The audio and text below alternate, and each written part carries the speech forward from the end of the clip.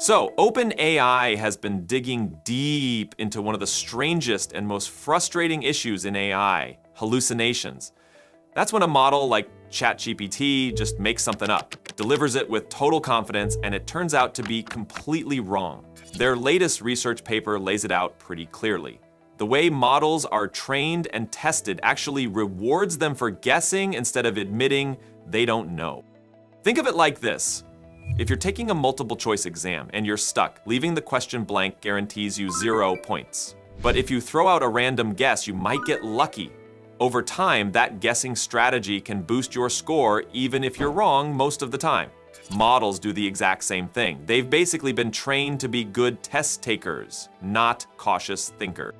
OpenAI ran an interesting comparison between two models, the older O4 Mini and a smaller one called GPT-5 Thinking Mini.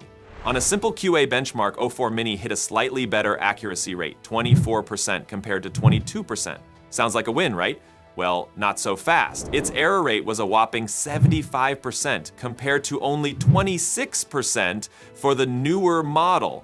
Why? Because O4 Mini rarely abstained. It almost never said, "I don't know," while GPT-5 Thinking Mini refused to answer over half the time, 52% abstention. That humility dropped its accuracy number but also cut down hallucinations massively. And this is where OpenAI's frustration really comes through. The leaderboards and scoreboards everyone uses to compare models mostly reward accuracy. They don't care if a model throws out confident nonsense as long as some of the guesses happen to land correctly. So developers are incentivized to build guess-happy systems rather than careful ones. Now, OpenAI says there's a fix, and honestly, it's not rocket science. Penalize wrong answers more heavily than silence, and give some partial credit for expressing uncertainty. Standardized tests have used this for years, some even dock points for incorrect guesses, so you think twice before filling in bubbles randomly. AI needs the same principle baked into its evaluation systems. Without it, we'll keep seeing models that sound sure of themselves but spew falsehoods. Speaking of falsehoods, OpenAI has been under pressure. They say GPT-5 produces 46% fewer hallucinations than GPT-4o, which is a huge claim. But independent groups aren't letting them off easy. NewsGuard, a US company, ran a study and found ChatGPT models still spread falsehoods about 40% of the time. So yeah, things are getting better, but we're nowhere near hallucination proof. Now, here's the part most people overlook, how this actually ties back to you.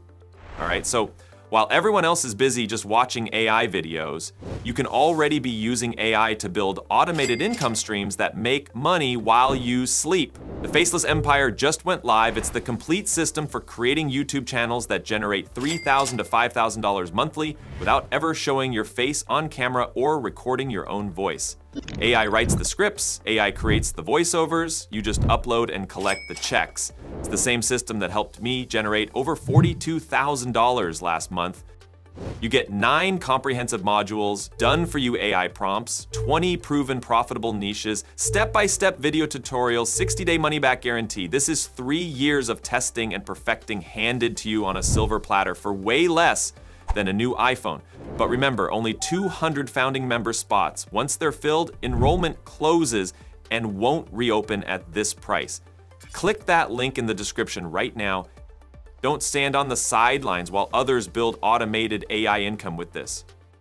All right, now back to the research. The paper also digs into why these errors show up in the first place. It all starts with how language models learn. Pre-training is about predicting the next word over and over again on massive amounts of text. There's no true or false labels for statements in that data. The model isn't told, this sentence is factually accurate, or this one is garbage. It only sees fluent language and tries to mimic it.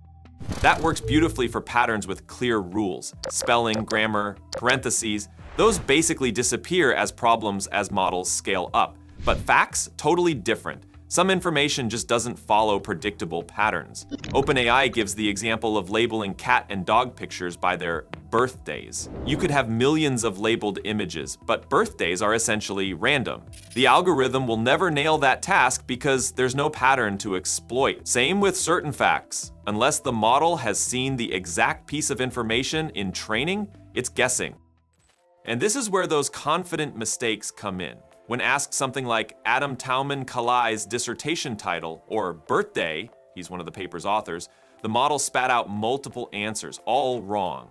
It's not that the model was sloppy, it's that the task was fundamentally unanswerable with the data it had. Smaller models might even have an easier time here if they know they don't speak Maori, for example. They can just admit it. Larger models that know a bit might overestimate their confidence and end up hallucinating.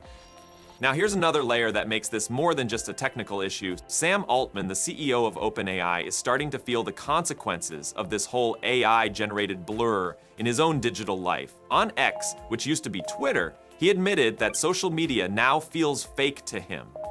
He literally said he assumes posts are all bots, even when he knows some trends are real, like the growth of OpenAI's Codex. That's the irony. The guy running the company behind these insanely human-like models is now saying he can't tell what's real anymore. And honestly, he's not alone. Cybersecurity firm Imperva estimated that more than half of all web traffic now comes from bots or large language models. X's own bot system, Grok, suggested hundreds of millions of bots are active daily. That's not a fringe issue, that's the mainstream internet. Altman also pointed out this weird feedback loop. AI systems copy how humans talk, but then humans pick up quirks from AI. So conversations online start blending into this artificial tone where you can't really separate human from machine anymore. He even admitted in a Reddit AMA that real people have started to sound like large language models. And that's not just some throwaway remark, it's a reflection of how culture itself is shifting.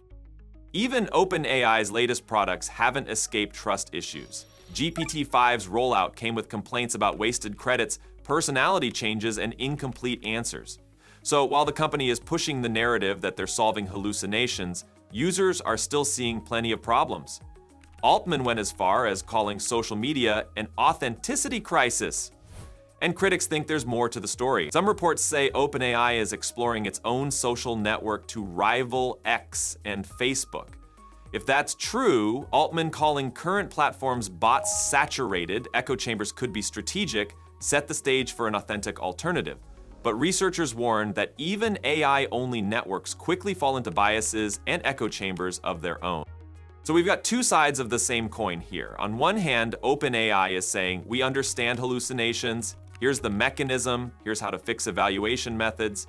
On the other hand, Altman is openly admitting that even he can't trust the authenticity of online spaces anymore. The same systems designed to make communication more fluid are now undermining trust. And the technical part matters because hallucinations aren't just random glitches. They follow from the math of next word prediction and the incentives baked into evaluation.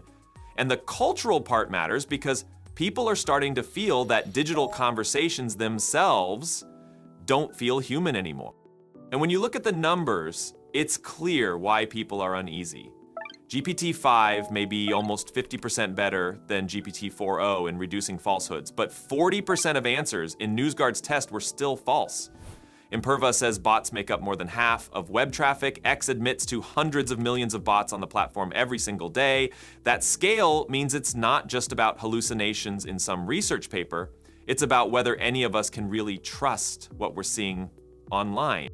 So yeah, hallucinations aren't just a quirky side effect, they're built into the very way language models are trained and judged. And unless those incentives shift, AI will keep guessing, people will keep doubting, and the line between human and machine will keep getting fuzzier.